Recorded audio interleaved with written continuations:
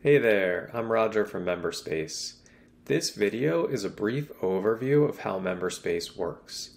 What we're looking at now is an example website I've created. MemberSpace works on top of your existing website to protect pages and content for members only.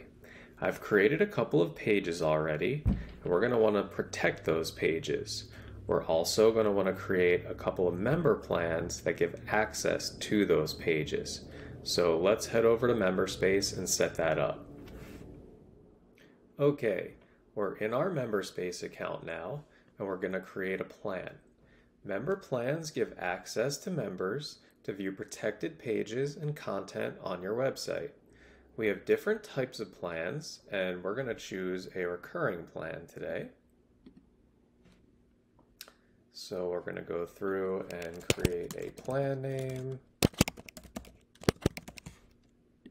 We'll select our amount. We have different currencies you can choose from. We're going to set up our payment interval. This is how often the member will be charged.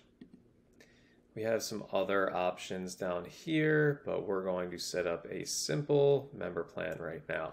So once you're finished, you'll hit create this plan. Once your plan has been created, you'll be taken back to this page where you can see all the member plans you have. Each member plan has a sign-up link, and you can click Get Sign-up Link to see it. And you can copy and paste that onto your website to allow members to join that plan and access pages and content. So you just click the copy button here and paste that on your website. So we'll go back to our website now and check out how that works. Okay, we're back on our website now. I've copied and pasted those member plan links into these join buttons here. So we have a free plan and our recurring payment plan. We're going to sign up for the recurring payment plan and show you what that experience is like for members. So we're going to click join. We'll enter our first and last name, enter our email and password, and hit continue. So we'll reach the checkout form here. This is where members can enter their credit card number and join the plan. So we're gonna off screen enter a card, join this plan, and then we'll resume once that's completed. All right, so we successfully paid and joined this plan. So we're looking at the thank you prompt that lets members know it was successful, they've been emailed a receipt, and they can click access content to get over to their membership. Okay, we're on our website still, and we have this page set up called course, and it's got our members course within it. So we're gonna wanna protect this page and make it members only.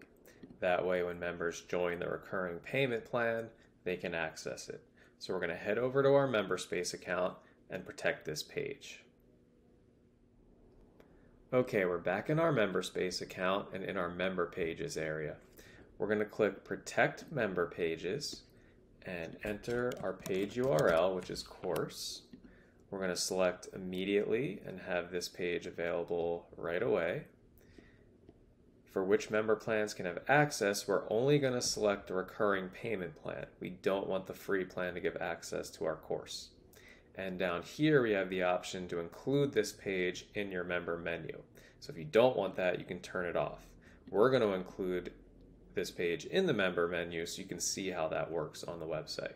So once we're finished setting that up and we have our menu page title set up, we can click Add Now. Once your pages have been created, you'll be taken to the member pages area here where you can see the full list of all the pages you have set up.